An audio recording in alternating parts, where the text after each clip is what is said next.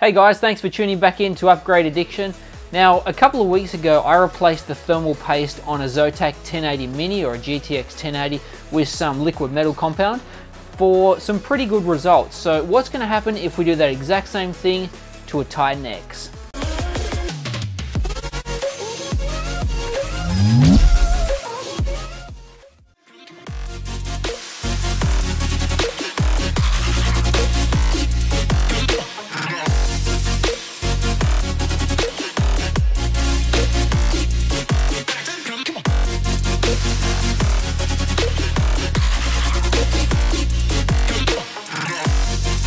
Okay, so first things first guys, let me clear this up. This is the Titan X Pascal, not the new Titan XP. And why do we want to do this?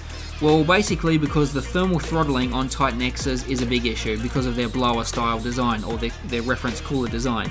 And I want to see if doing this is going to help reduce the temperatures and make using the original cooler an actual viable option. So I'm going to be using the Thermal Grizzly Conductor Knot, which is a liquid metal paste. So let's go ahead and run some tests to get our baseline and see where our starting point is as far as temperatures go. Alright, so how are we going to do this? What we're going to do is we're going to follow the same sort of principle we did back in the GTX 1080 video. We're going to do two tests. We're going to run it at stock and we're going to run it at overclock settings. So I'm going to loop Unigine Heaven to put the card under load. I'm going to use MSI Afterburner to keep track of the temperatures and perform the overclocking when I get there. And I'm also going to use it to set the fan speed manually at 75% and just leave it there so that before and after the thermal paste is redone, the fan speed variable is the same. So let's get on with it and find out what it does stock.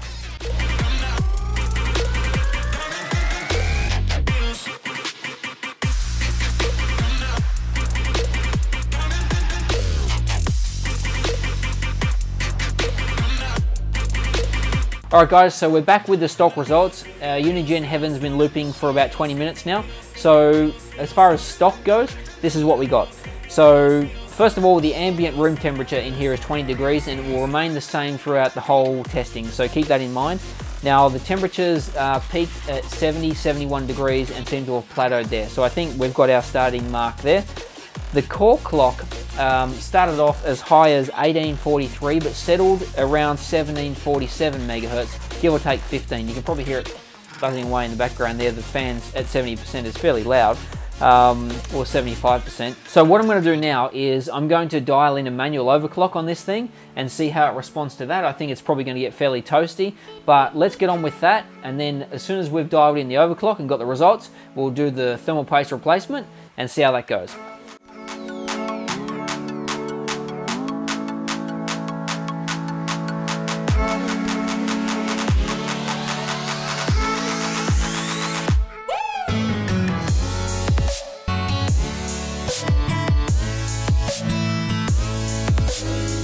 Alright guys, so we're back with the overclock results on the stock paste. So what we saw here was basically what I did was I put a plus 200 megahertz overclock on the core and a plus 250 megahertz overclock on the memory through Afterburner. And what that translated to was an actual core clock that ranged between 1974 and 2012 megahertz. The temperature jumped from 70 to 71 up to 79 degrees. So we've got a healthy bump there. So I think now is as good a time to whip it out, put some liquid metal on it, and I'll take you through the process so you can see how that's done, and then we'll put it back in and see how it's benefited from that. So we'll catch you guys back here in a second.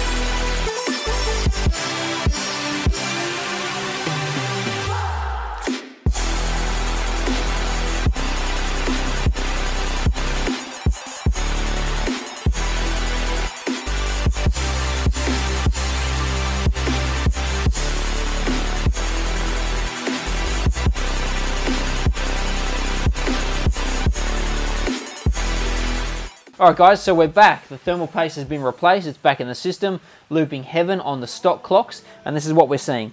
So the core went as high as 1860 and as low as 1749, so just a touch higher on both the maximum and minimum clocks over the previous paste. The temperature has settled around 66, 67, so it's dropped 4 degrees from the stock paste. Obviously the fans are still at 75% and ambient's still 20 degrees. So what we'll do now is we'll apply the overclock settings and see how well the temperatures act now when we've got the overclocked on. So let's do it and we'll see what happens. Alright guys, we're back with the overclocked and final results. So how did it fare? Well, let's take a look. So the overall core clock was about the same. I mean, it's the same overclock, so you'd expect that. The temperatures have settled in around 75, and every now and then it hits 76. So it's a 4 degree drop from the stock paste on the overclocked profile. So yeah, probably not as drastic as I was expecting, or not as drastic as the GTX 1080 was, but here's the thing. What is holding this card back from cooling isn't the paste that's on it. It's just the cooler design itself. After all, you saw when we pulled it apart, it's only got a small aluminium stack and a vapor chamber, and that's all the heat dissipation area that it's got. So I think more than anything else, the cooling capacity is hindered by the cooler design and nothing else, regardless of what paste you put on there. I mean, we did get an improvement, but not as drastic as I would have liked. The overall factor, or the overruling factor, is just the design of the cooler. So I hope you guys enjoyed the video. I need to give a big thank you and a huge shout out to Steven Steinlein, a buddy of mine who actually sent me his card. That's his card there. He's got 2 of them. He's going to water cool them. But before he did that, he said, hey, take it apart, put some liquid metal on it and see how it fares. So I hope you guys enjoyed the video. If you did, give it a like. If you haven't yet, please subscribe. And I'll catch you guys in the next video. All right, hold up there, guys. There's a couple of thoughts that I actually wanted to put on. I'm going through editing the video and I'm realizing that there's some areas that I didn't probably touch on that I really wanted to, and thinking about it now, I just wanted to add this little bit extra in because I wouldn't have felt right putting it up without getting all my thoughts out there. Now the first thing, I just want to talk more about the cooler. Yes, it's a damn good looking cooler, we know that. It's probably the best first party cooler going around, you know, as far as the looks go, but the cooling efficiency of it just isn't there. It's just not up to the task of cooling NVIDIA's top-end graphics card, the Titan X. It's just not up to the job of doing that. It can't dissipate the amount of heat that that core generates.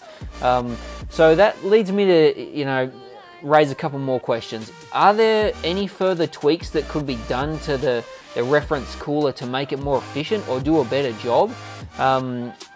Is a redesign on the cards? Who knows? Probably not. I mean, it's really their trademark now to have that style of cooler. You know, it's instantly recognizable, and it does look good, but it just doesn't have the efficiency or the ability to cool, you know, such a powerful core. So that's a bit of a concern. Wouldn't it be nice if there were add-in board partners allowed to touch the Titan X and put their own coolers on, like Asus and MSI, Gigabyte and whatnot? NVIDIA don't allow that with the Titan X. They've locked it down, and you know the add-in board partners aren't allowed to touch it or do anything with it. So that's a real shame. I mean, imagine the Titan X's if you could get third-party coolers or, you know, custom PCBs. You know, that would be nice. I guess it's no surprise that so many people water cool these cards, because it's the only way that you're going to get the best out of it. You know, because it's totally gimped by the standard cooler that's on it. But anyway, guys, thanks heaps for watching, and this time I'll definitely catch you in the next one. See you guys.